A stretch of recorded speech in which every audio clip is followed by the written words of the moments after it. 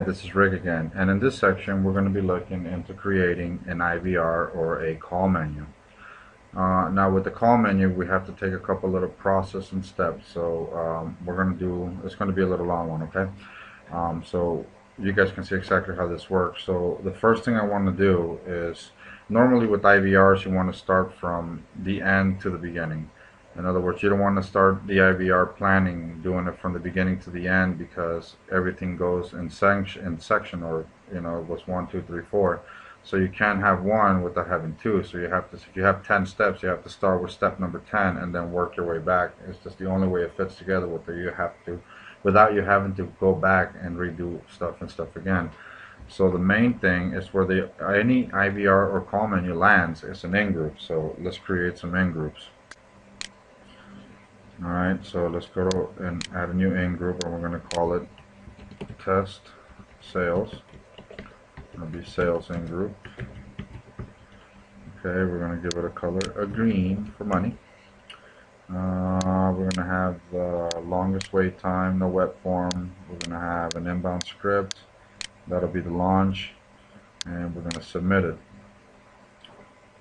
Now let's make sure that this is going to, I set it to 24 hours default call so we can do the test. And I'm going to submit. Okay.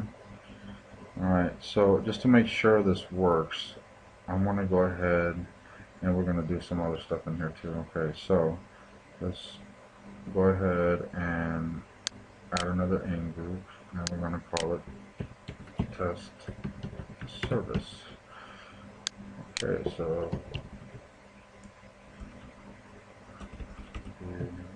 customer service. Okay, so this will be red since it's probably going to be mad. Alright, longest wait time, script, inbound. Okay, submit. Alright. Alright, so we have created the in groups. We're going to make sure that the test agent is in there. So let's go back and make sure that the test agent is in there. And sales test agent is in there. It's assigned. Okay. We have the in groups assigned, and so let me load up some music. Now, if you saw the music on the whole creation, then you know a little bit about the audio store. The audio store is where we upload the files. So as you can see here, we have the audio file upload, and let's go to browse, and I'm going to upload my greeting, submit.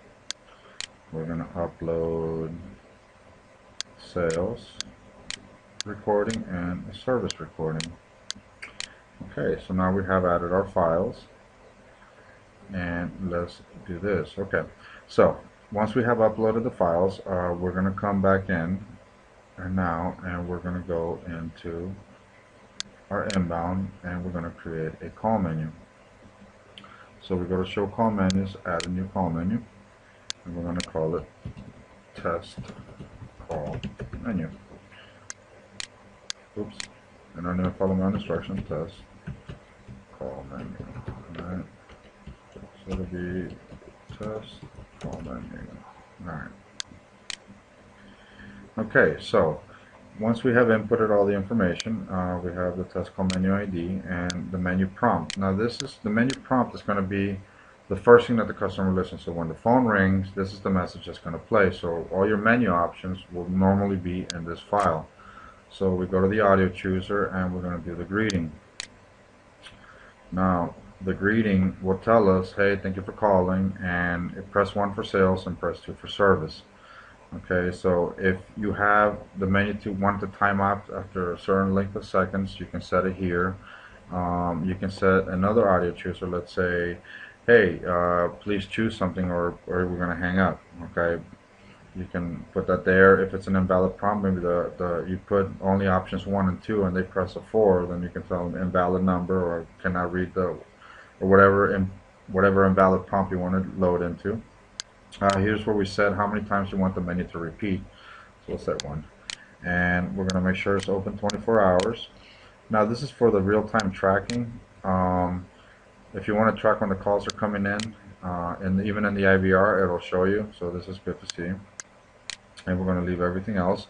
So now again, we said that this will send number 1 to sales, and if you press number 2, it'll send you to service. So we're going to go here and we're going to make sure we put option 1, and the route is going to be to our in-group, because if they press 1, I want it to route to a sales agent.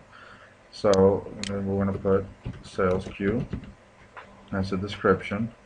Let's see, the in-group is test sales in-group, that's correct. You see we have service and the callback, so we want to send it here.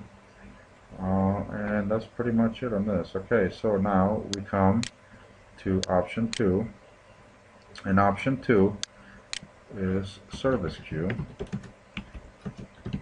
So we're going to route to the in-group. Now you can route this to an in-group, to a phone extension, to a voicemail, or we can send it to another center. Let's say if you had an option 3 that you wanted to have service, some kind of specialty service, but it's not actually offered in your facility, it might be offered in another facility, you can send it to an extension and just put the number, their inbound number, and it'll send it to their queue.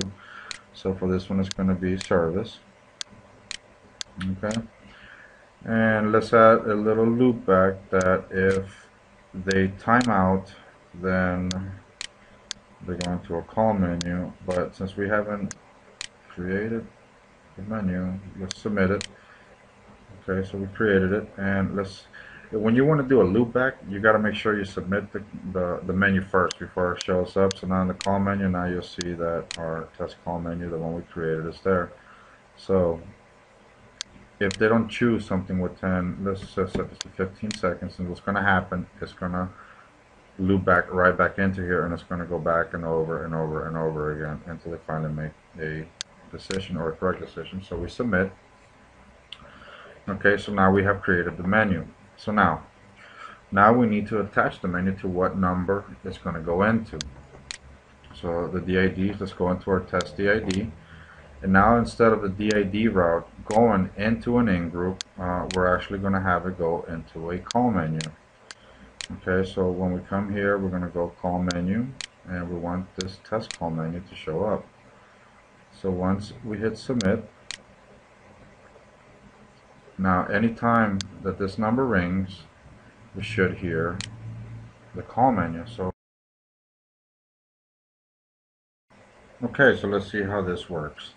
Alright, so as we're looking here, we see that the campaign is in there, and I'm not sure if you guys are going to be able to hear the IVR, but I'll go ahead and guide it, and we should be able to see if I press a 1, my sales in-group come up. If I press number 2, then my service in-group should come up. So let's go ahead and click another line, and go ahead and press the number. Okay, message is greeting is playing, so we hit the number 1 for sales. I'm here in 210, boom. See, now the IVR went to a greeting, I press the number 1, and it automatically sent me to sales. So let me hang this call up. Okay, and let me call it again, and this time we're going to go through the greeting and press the number 2. Alright, greeting. Alright, number 2. So as soon as it refreshes, we should see a ta-da. Alright, so now as you see, live call waiting in our queue for a customer service, because our customer, or test customer, decided he needed to talk to the service department.